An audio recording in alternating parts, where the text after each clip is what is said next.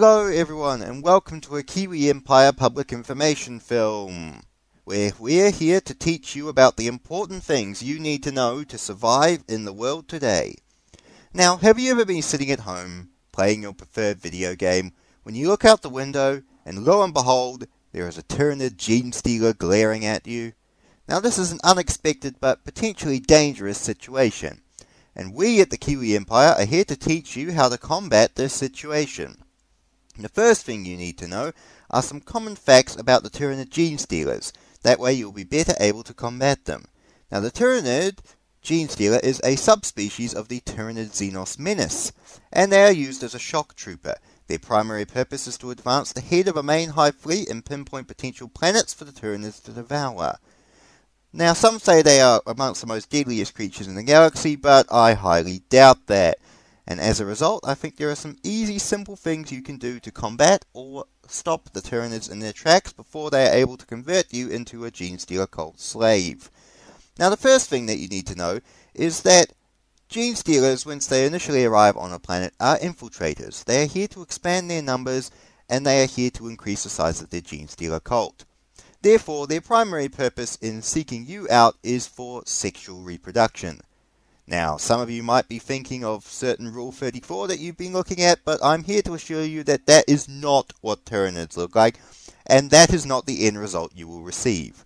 And your favourite waifu will not become a hot half-alien Genestealer babe. I'm just here to tell you that's the harsh truth you're living in. So, with the information provided that the Tyranids are here to reproduce, there are a few things you need to know to how to combat it. First thing, positioning. Now, once a Genestealer first arrives on a planet, they're going to be a bit hungry, a bit out of shape. So they're going to be targeting the lower decile economic areas in order to gain some easy reproductive targets and to gain themselves some more numbers. So, staying away from airports, dockyards, shipping yards, anywhere that there might be crates or cargo potentially coming from another country or off-world, is probably the wisest scenario. However, I don't actually need to be telling any of you this because we all know that none of you ever leave the house, even before the national quarantine kicked in. So, thankfully, you will be safe from any roving Tyranids or roving Tyranid Genestealer clans while you're out hiding inside your own home. So, with it being established that you're probably unlikely to be a primary target because you never leave the house, we now need to explain what happens if the Tyranids do come knocking at your door, and what you should do to combat them. Now, the first thing I have to say, I'm afraid, is to combat the Tyranid Genestealer menace, you are going to have to get out of your favourite chair. I apologise, but it's true. Now, if you're an American, then I'm very certain, from my knowledge of Americans, you'll have some high-powered heavy ordnance sitting up on your walls, which you can easily load and use to unleash death upon the Tyranids attacking you. However, if you're living in a lower economic country, or you do not have access to high-quality ordnance, then unfortunately this may require you to leave your room.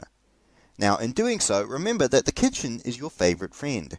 There are usually lots of sharp, flashy knives in the kitchen that you can use to grab to fight the Tyranids in glorious melee combat. Now, you will probably end up being killed if you engage in glorious melee combat, but the purpose of this is to deny additional biomass or additional Genestealer cult slaves to the Tyranids, so your sacrifice and your eventual death is actually something that you should be encouraging and looking forward to. Because remember, only in death do we truly serve the Emperor.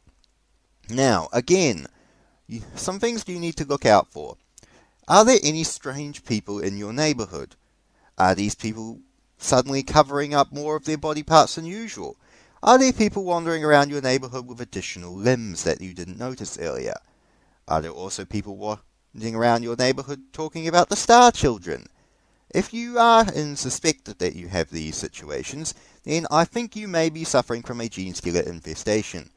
The first thing you should do is grab high-powered heavy ordnance and shoot everyone in the neighbourhood. No, I'm sorry, we cannot condone that in the Kiwi Empire, but instead we recommend that you report this to your nearest local constabulary officer. Now, it is possible that they could be in on it, so you need to make sure that the local constabulary officers that you report this to do not also have multiple limbs and start worshipping the Star Children as well. Now, If you do come face to face with a direct Tyranid, and you are unable to fight off your arms or anything, the thing you need to do is to turn and run away. Now, a Genestealer will attempt to psychically seduce you with a technique known as the Genestealer's Kiss in order to forcibly impregnate you. However, turning and running away while screaming as loud as possible is a good way for the Tyranid to kill you rather than forcibly sexually assault you. Therefore, it's a way to escape the nightmarish life that you will be now suffering as a result of being a Genestealer slave. Therefore, with everything that you may or may not have learned from this public information film, I'm hoping that you were able to outwit and outmaneuver the Genestealer menace in your neighbourhood, and able to die a glorious, honourable death in service to the Imperium. Farewell, and next time on Kiwi Empire Public Information Films, we're going to teach you how to combat a Chaos Cult armed with nothing but a spoon.